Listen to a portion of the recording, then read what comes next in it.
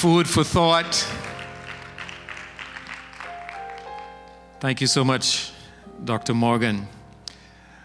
We're going to go right into our next session, and this session, you have to fasten your seatbelts because this is going to be a little bit unusual for our Kingdom Summits. We decided this year to tackle some issues that are current and that have not been traditionally addressed in kingdom settings. So today we're going to talk about applying the kingdom to socio-ethnic issues. Applying the kingdom to socio-ethnic issues. So let's begin. Socio-ethnic issues include things like racism and social justice. These are two of the popular ones that we are hearing about now. How does the kingdom relate to social justice? Well, one interesting thing about the kingdom is that racism and social injustice are actually impossible in the kingdom. Think about it for a minute. It's impossible. It's impossible for the kingdom of God to produce social injustice because God's system is a perfect system. The kingdom is a perfect system. Now the problem is that there are many in the kingdom who do not understand the kingdom, and therefore they misinterpret and misconstrue what God says about some of these issues. Think about this. How many times have you heard Jesus quoted when it came to social justice issues, racism, anything else? I have hardly ever heard Jesus quoted. But who has the most profound statements about social justice and racism in the history of the world and Jesus? Let me give you an example. Luke chapter 10, verse 25 to 35. This is a prescription for dealing with racism. Here's what he says. It says, "And behold, a certain lawyer stood up and tested him." You know, people used to like to test Jesus. The Pharisees, the political elites of that day, they all wanted to test Jesus. But here's what happened. It says, he said to him, "Teacher, what shall I do to inherit eternal life?"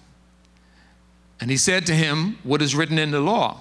What is your reading of it?" And you know what I like about Jesus? Whenever people ask Jesus a question, he asked them a question. And the reason he asked them a question was because he had more knowledge than them, and he could steer them into their own trap that they were trying to set. So he answered and said, "You shall love the Lord your God with all your heart, with all your soul, with all your strength, and with all your mind, and your neighbor as yourself." And then this smart man who was trying to test Jesus, he came up with a wonderful question to confuse Jesus or to cause Jesus some mental harm. He said, "Who is my neighbor?" And listen to what Jesus said. Jesus said, "You have answered rightly." Jesus said, "You know what? Now I'm going to bring it home. Get ready for the boom." He says, you have answered rightly. Do this and you will live." But he, wanting to justify himself to Jesus, said, "Who is my neighbor?" Then Jesus answered him and said, "A certain man went down from Jerusalem to Jericho and fell among thieves, who stripped him of his clothing, wounded him, and departed, leaving him half dead. Now by chance a certain priest came down the road, and when he saw him, he passed on the other side. And likewise a Levite, when he arrived, and so on." And then it says, "But a certain Samaritan, as he journeyed, came where he was and showed compassion on him." So now let me show you how Jesus was eliminating racism. First of all, the Samaritans were known as dogs. In our days, you could say a Samaritan is equivalent to a nigger. So Jesus was telling him that in understanding human nature and understanding how God created us, this man is asking, who is your neighbor? And Jesus is saying, you know, everybody is equal. You would think that the Levite would be the one who would care for the person. You would think that the person in your social class or your social club would be the one who would be better than someone else. And Jesus was showing that God created everyone equal and everyone is capable of doing good. He wasn't saying that the Levite couldn't do good. He said in this instance, the Levite didn't do good. And he prescribed this message just for this scholar. He was clearing up misconceptions. And that's why it's so important when we think about social justice to make sure the narrative begins with Jesus. It begins with the kingdom perspective. Because if you have social justice and if you're trying to combat racism by convoluted humanistic thinking, you end up doing more damage than good. And I'm going to share some things that illustrate that.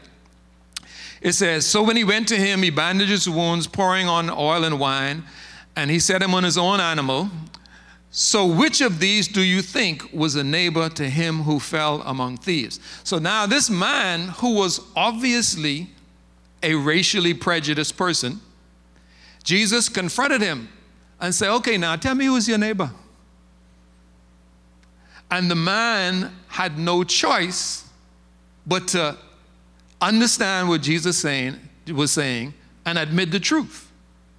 So Jesus cured him of racism. Listen to this. He says, so which of these do you think was neighbor to him who fell among the thieves? And he said, the one who showed mercy on him. What else could he have said? And you know what Jesus said? Jesus said, go down and do likewise. I like how Jesus dealt with people. I mean, God in the flesh was so cold. You know, people would come to him to try to confuse him and come with all kind of convoluted philosophies. And then he look at him and say, go down and do likewise. And you might add this into that. And Jesus dropped the mic. That's from Davy B. 6 and 8.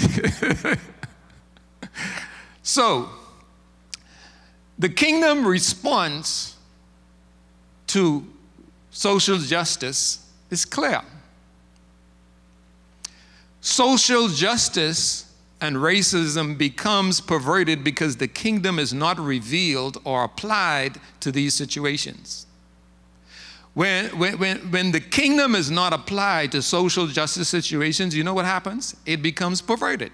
Let me give you an example. The church is often way behind the culture in addressing these issues. So when the people who rise up and address the issues speak, the only thing you are going to have is convoluted language because these are lost people. When you look at the Black Lives Matter movement, that should have been started by someone in the kingdom. And in fact, if you read that scripture that Jesus, that I read, that Jesus quoted a little bit earlier, Jesus said, Black lives matter. He said, Samaritan lives matter.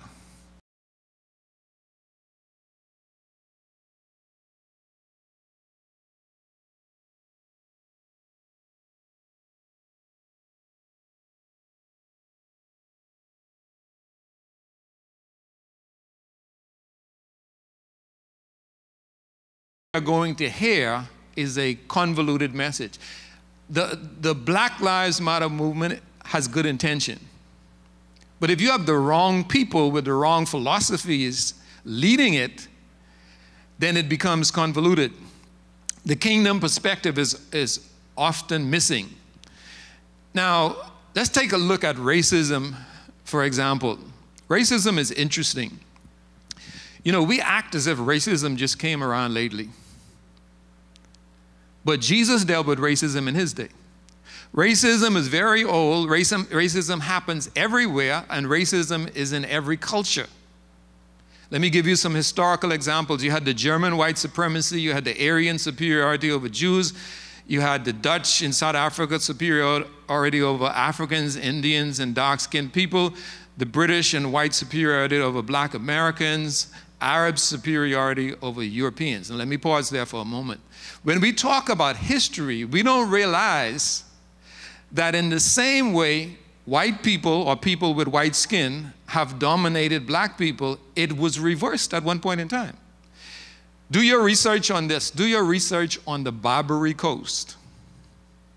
The Arabs of what was called the Barbary Coast at that time, they enslaved Europeans. Europe was enslaved. The white people were slaves. So when we start thinking about racism, we start to associate it with a skin color, which is the dumbest thing that you could ever do. Here's another excerpt that I read from a source. Islam's black slaves.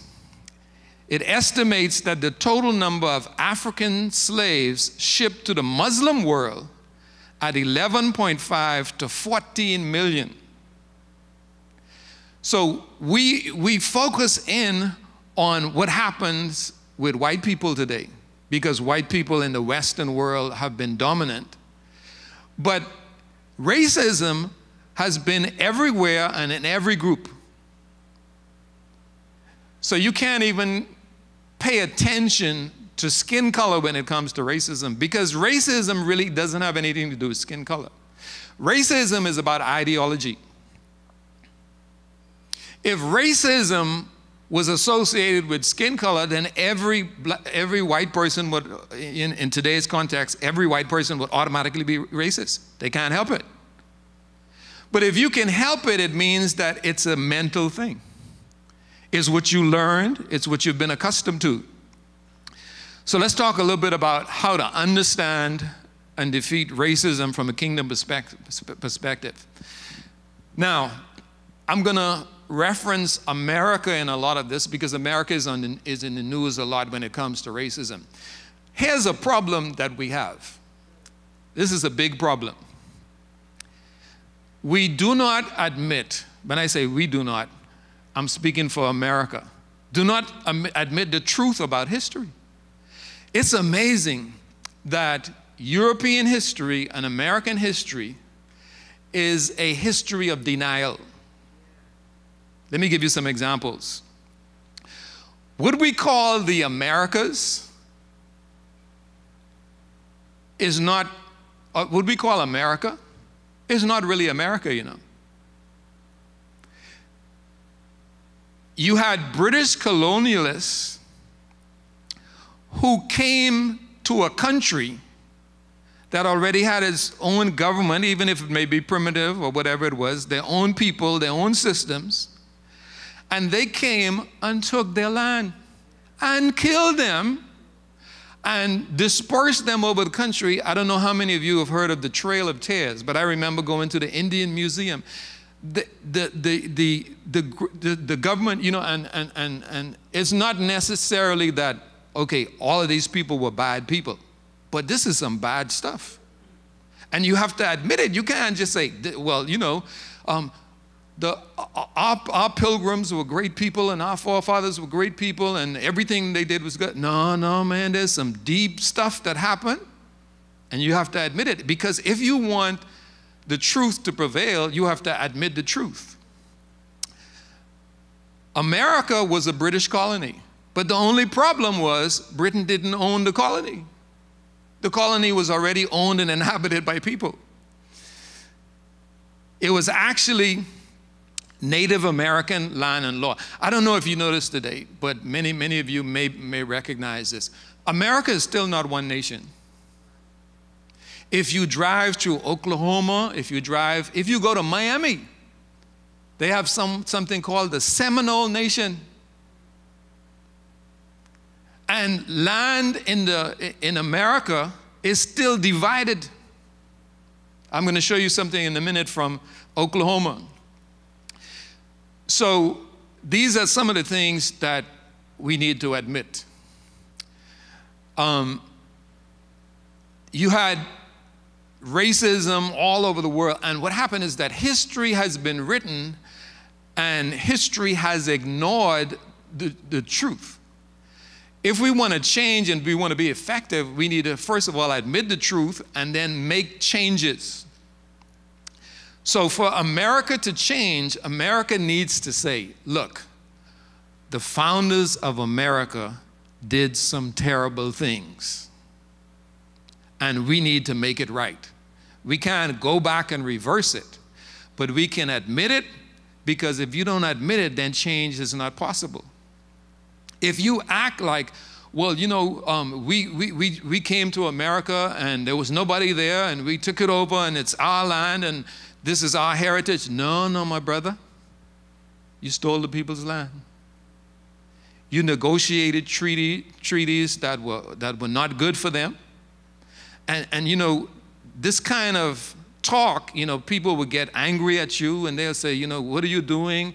Well, all I'm doing is saying what Jesus did. You have to admit the truth. Now, on the screen is a map of America when the British colonists came.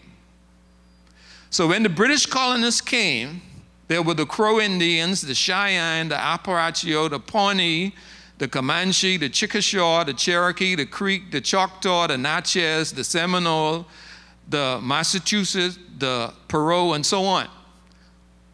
They already had the nation mapped out. And then America came in and said, no, your name is Florida. Your name is such and such. Now this is very important, okay? So we have to admit. Now let me show you something. This just happened last month. Listen to this. There was a ruling in Oklahoma which said that a vast chunk of Oklahoma, including much of Tulsa, the state's second largest city, was currently made up of Indian reservations. So they are saying that, you know, the city of Tulsa actually belongs to the Indians. Isn't that amazing? And sometimes, you know, these things happen and we don't see it. It says the decision barred prosecution of Native Americans on those lands by the state. So the state of Oklahoma cannot prosecute an Indian in Tulsa. It says all local law enforcement saying they must instead face justice in the federal or tribal. So now, let's talk about how to correct all of this. America's misconceptions. America initially never belonged to white people from Britain. However, things have happened in history and America became a nation. But you have to admit that when you became a nation under these circumstances. If we look at the Bahamas is friendly to Britain or England, but we were also victimized by England.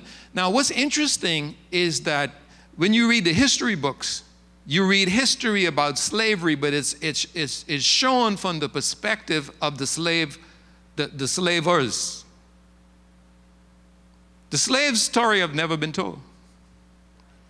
Even when you look at African history, there's no such thing as African history because Africans have never told their history. African history has been told by Europeans and Americans. Are you with me? Okay, hold on to your seatbelt, okay? Americans fought the British over a country the British did not own. The land was already populated. These are facts, undisputable facts. Even today, the USA is not one country. The Americans or the British colonists who formed America bribed and coerced the Indians into unethical agreements and put them on reservations. they reserved land for them. They said, okay, we're going to take over your land. However, we will be nice to you and we will give you some spots to live in your country. Are you with me? Some rough stuff. Everybody say rough stuff. Now, remember this. The kingdom, we're talking about the kingdom and social justice.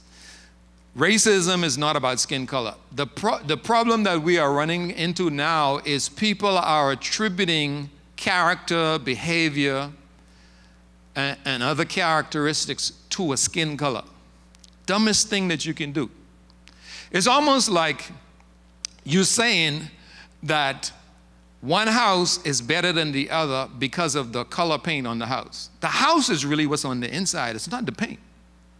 But when you focus in on the paint and you make the paint into something special, you know, one of the most dangerous things that can happen for black people is for black people to attribute skin color to something important. Skin color is what you are born with. Skin color comes from melanin.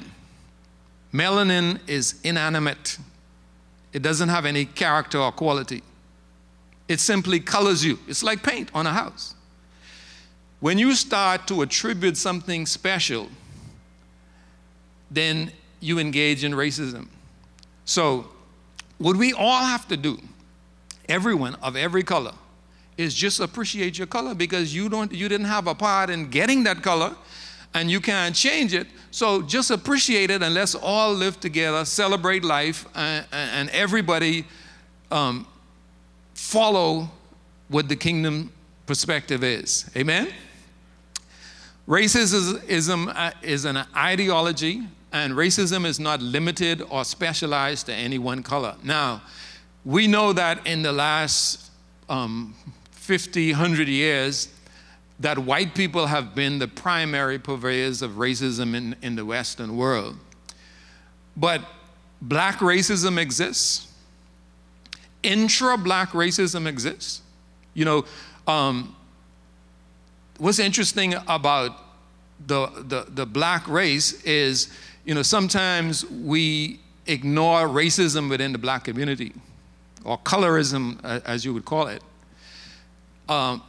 The thing about it is that racism is bad wherever it happens, and so we need to eliminate racism altogether and understand that racism is not about color, it's about ideology, and we have to defeat the ideology, not the color. If you kill white people, you don't defeat racism, because racism is an idea.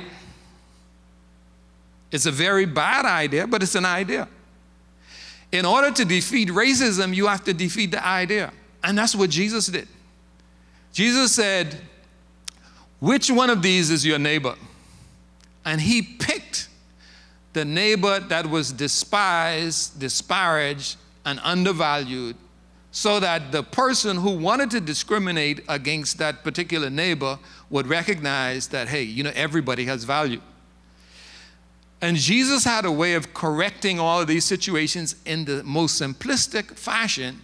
And if we would apply it to today, it would eliminate our problems when it comes to racism. And the church, or the kingdom of God, needs to step to the forefront. We need to lead. We need to speak up. You know, when racism happens, we need to talk about the solution. We need to quote Jesus. How can you address racism without quoting God, who showed you how to deal with it in the scripture?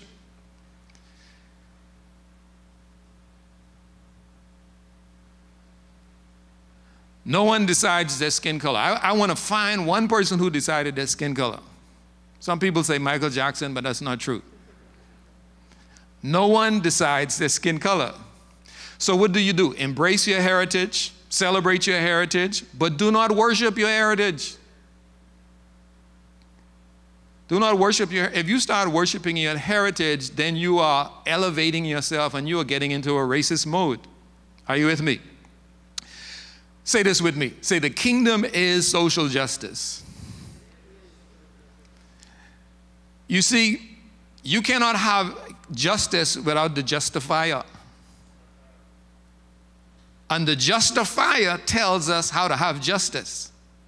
So when we talk about social justice, it begins with the justifier. Let me give you another example. This is a very powerful example. Dinner with a tax collector.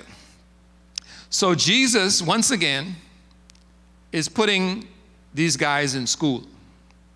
It says, then Jesus entered and passed through Jericho, and now behold, there was a man named Zacchaeus who was a chief tax collector, and he was rich.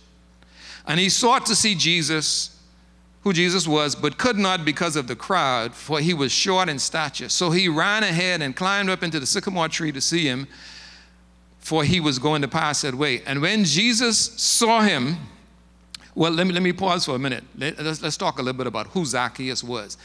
Jesus chose these persons to teach lessons. He chose the Samaritan to teach a lesson.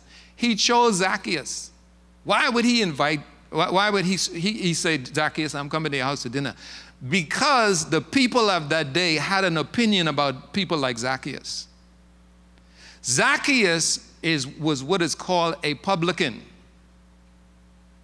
A publican, they said the only thing worse than a sinner was a publican. You know what a publican did? A publican was a Jew who worked for the Roman Empire and collected taxes. The Roman Empire allowed them to tax people extra and pocket the difference. So whenever a Jew saw a publican, they were incensed. Okay, so what did Jesus do?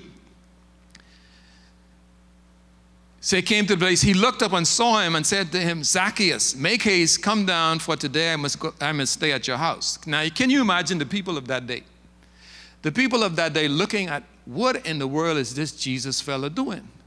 He is off his mind. This guy is a publican.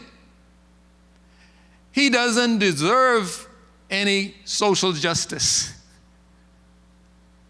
He's a criminal.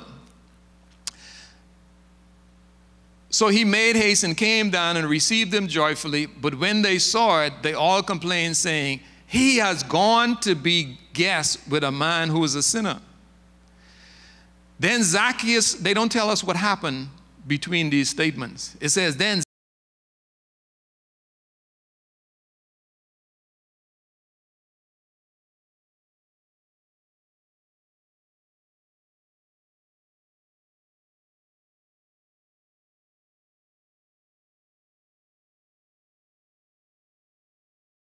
understand the kingdom, representing the kingdom.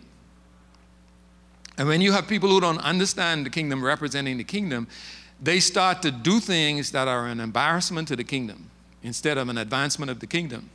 But here it is, it says, once the kingdom was revealed to Zacchaeus, he stood up and said, look, Lord, I will give half my goods to the poor. Now, who asked him to give half his goods to the poor? It was the revelation of God that caused it to happen. It says, and if I have taken from anyone by false accusation, I will restore fourfold. He's saying, if I have taken, he knows he took. It says, and Jesus said to him, today salvation has come to this house because he also is a son of Abraham. So you know what he's saying? He's saying, this man was a publican, a tax collector, but I wanted to show y'all that everybody is valuable in God's eyes, even the ones who have messed up. And see, sometimes we point our finger at the white man, and we forget us. We are all sons of Abraham when we come into the kingdom, and his grace covers all of us. It's like when you go to the cleaners. You know, when you go to the cleaners, you take your clothes, you have varying levels of dirt. Some clothes have a little small spot. Some clothes are full of dirt, but they all look the same when they come out of the cleaners. And that's what Jesus does. Jesus changes the way we look once we enter the kingdom and have an understanding of the kingdom. And listen to the statement of Jesus. He said, for the Son of Man has come to seek and save that which is lost. He said, my priority is not skin color, it's not your social status, it's none of these things. He said, I came to save anyone who is lost. So a publican can be lost. The poor man on the street can be lost. The black man can be lost. The white man can be lost. Anybody can be lost. I came to save all the lost people. Are you a lost person? I came to save you. And you see, when we see the kingdom perspective, it changes the way we approach. Here's the deal. Whenever the kingdom shows up, whenever the kingdom shows up, the narrative changes. What do I mean? We have to remember that we have to put the kingdom before ethnicity. What I find with some of my friends in America that they are doing now is they are putting ethnicity before the kingdom.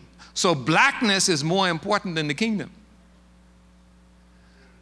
And blackness really, outside of context, is a waste of time.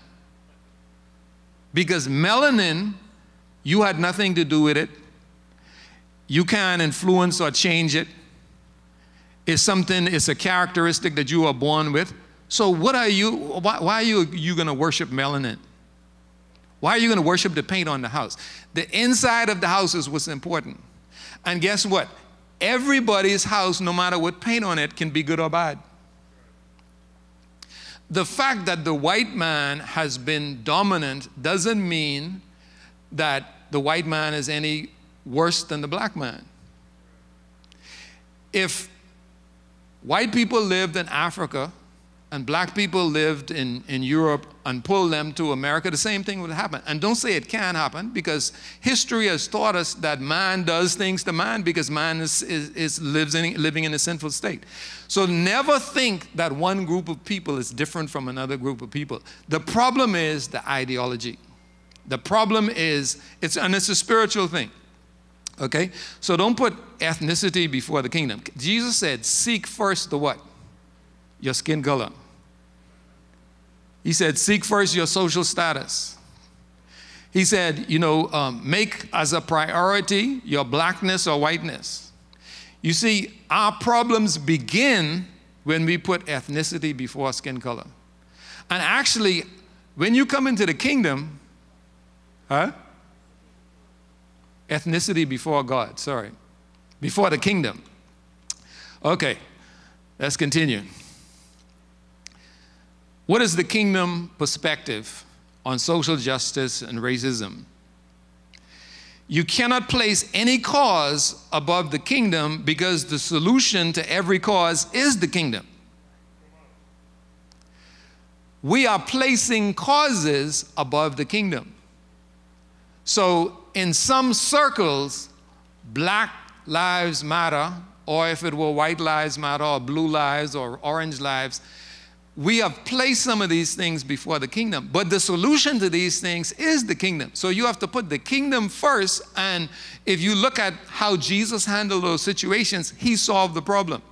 You know, Jesus solved the problem for us many, many years ago, and we haven't figured it out. You know what he said? Do unto others as you would have them do unto you. I mean, that's all you need. That solves racism. It solves, every issue that you face. Embrace your heritage, but do not worship your heritage. I've talked to a number of people, and they are creating black gods. That is so dumb. God is not a color. Actually, we should have no images of God, period. We should have no photographs of Jesus. It's a tremendous injustice that has been done to the world to have a photograph and say, this is Jesus or this is Mary. There were no cameras there. No one knew what they look like.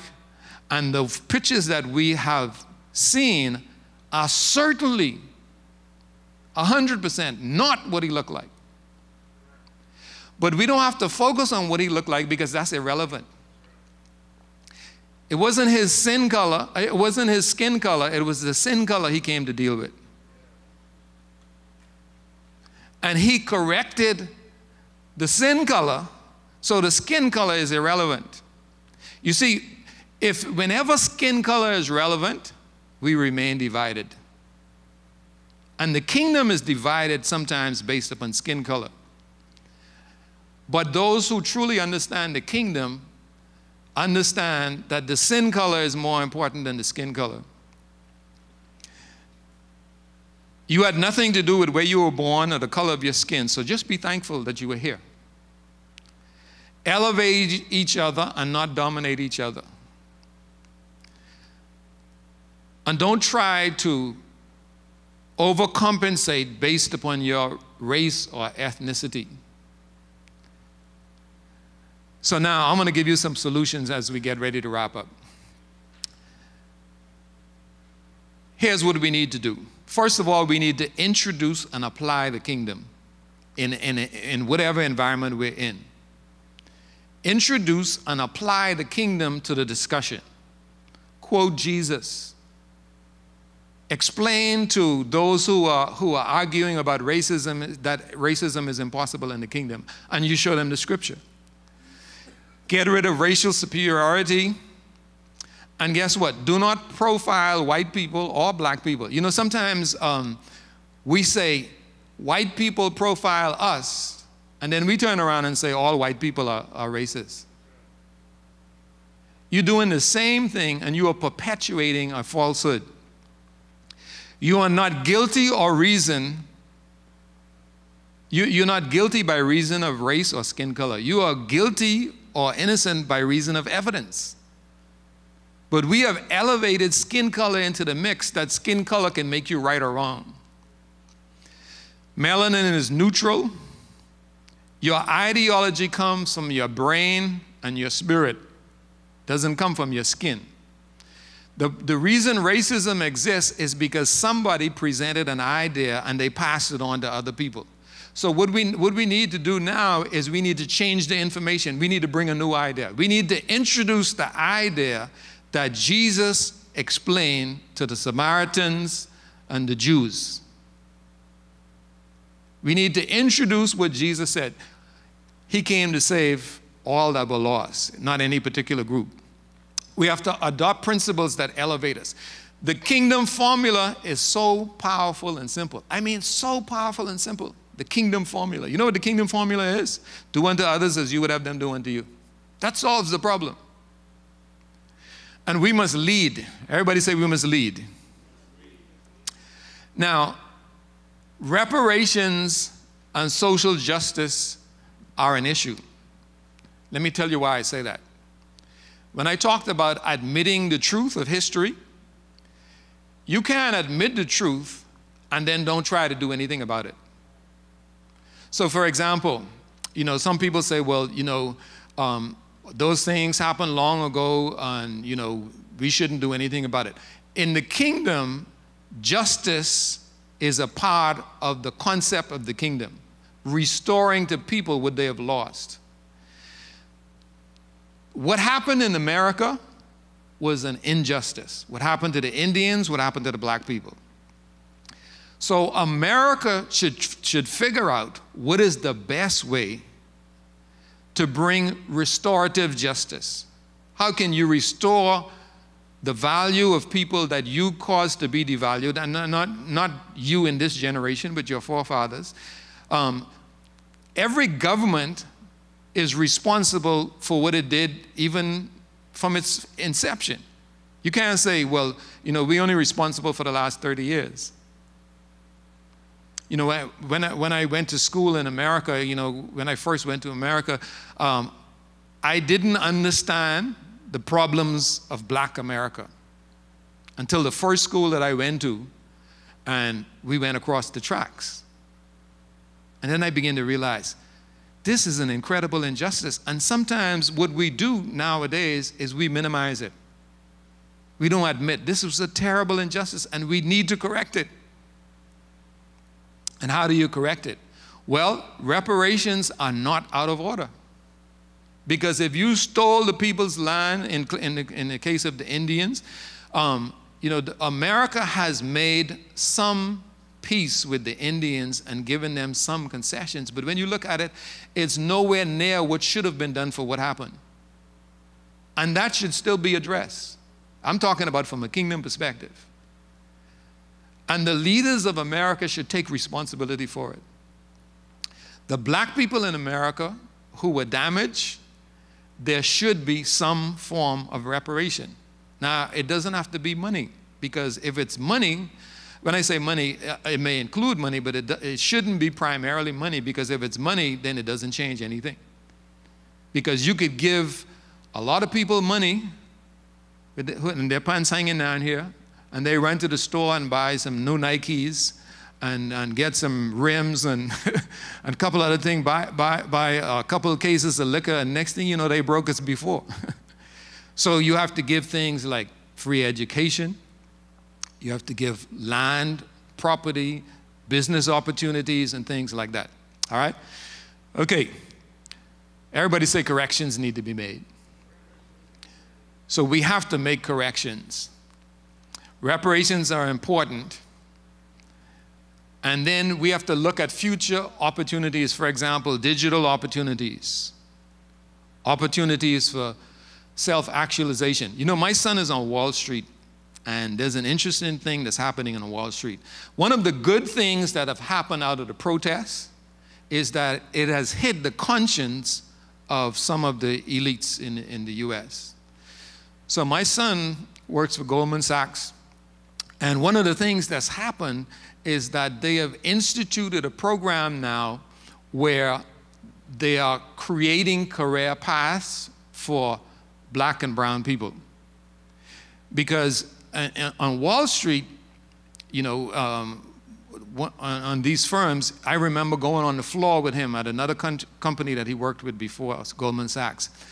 And I stood on the floor, and there were over 700 people on the floor. 2 people were black.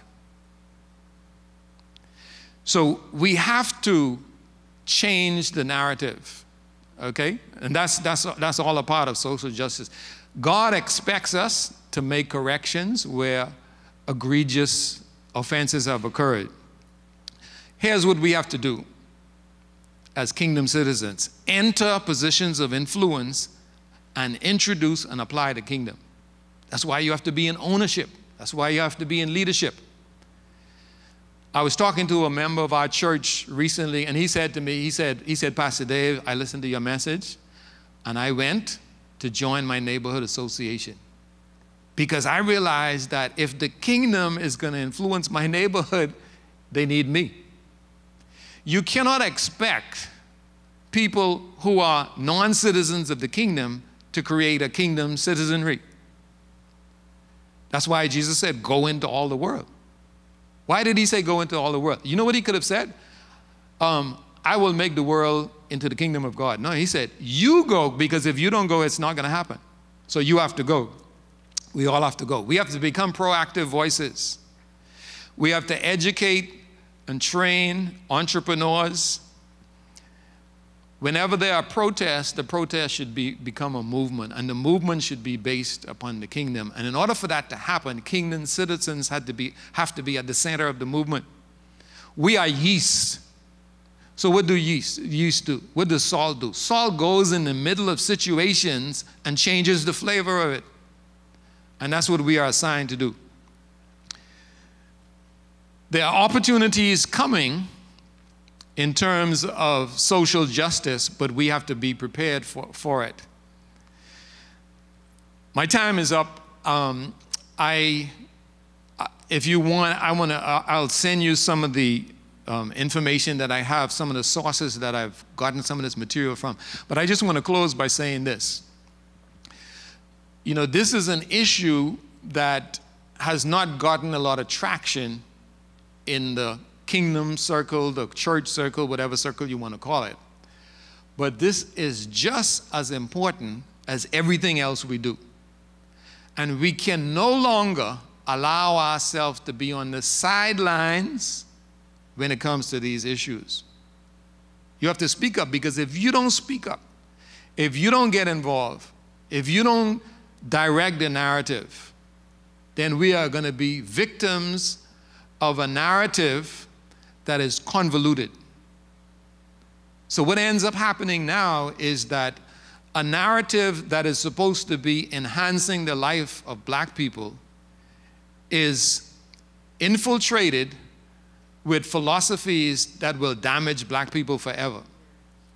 The Black Lives Matter movement, the leaders started out saying, look, we don't believe in nuclear family. Man and woman and gender and all, no, we don't believe in none of that. What does that have to do with black lives? But you see, if we don't step up, the devil will show up. And the results will be a lot of casualties. But the kingdom is here. And like Jesus said, I have come to save. Who is your neighbor? Go thou and do likewise. God bless you.